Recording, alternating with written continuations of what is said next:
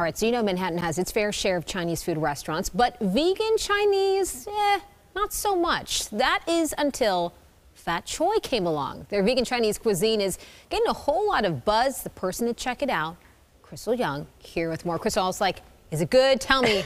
Let me know. You know I would tell you the deal, no me. lying. I really loved this food. I am not vegan. I embraced it. And the owner has tons of sustainable ideas that you can steal. Take a look. Lots of great businesses start by solving a problem. When Justin Lee couldn't find Chinese food with tasty vegan options, he created it. Fat Choy on Broome Street is labeled as vegan Chinese fast food. Sounds strange, tastes delicious. When it came time to open our own place, we really wanted to have children. Okay. And it felt like the right thing to do to try to make a vegan restaurant that everyone can enjoy, you know, without judgment for anyone, just a place where the food's so delicious, you might be helping the environment. At Fat Choy, nothing goes to waste, and I mean nothing. Justin finds ways to use things that most people throw away. From fully utilizing vegetables, we make a stock for our most popular item, which is the mushroom sloppy.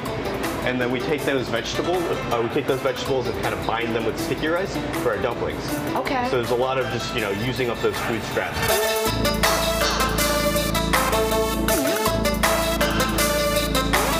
It's so hard because it's always like, you know, do I want to buy a bunch of parsley when I need a couple of sprigs? What am I supposed to do with all that stuff? Right.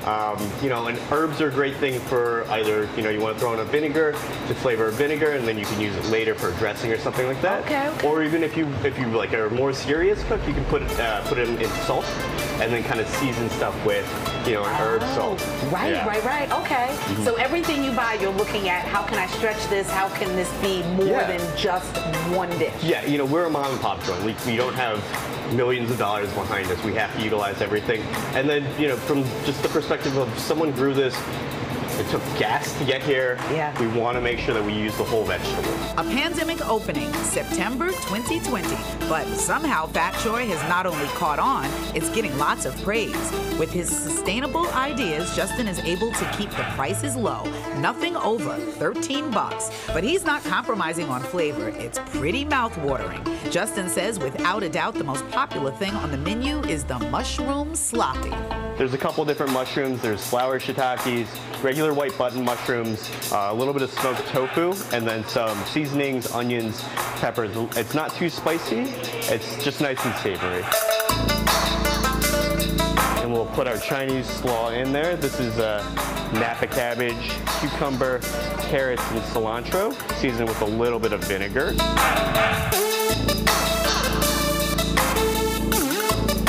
That guy. Finally, it was time to taste the fruits of Justin's labor and get a breakdown of some of his dishes. But first, let's start with the name Fat Choy, because I have questions about where that came from, and I know you have answers. Gotcha, I do. Yeah. So Fat Choy is part of like the colloquial greeting for the New Year, so wish someone wealth and prosperity in the New Year. And then Choy is synonymous with, you know, green vegetables, be it bok choy, orange choy, yu choy. And you know, we're a fast food joint, so we want to make you fat with our vegetables. That's where it comes from. All right, fatten me up with some greens. Yeah, I like it. what a fantastic table of food. It was hard to know where to begin, but we started with the rice, beans, and greens.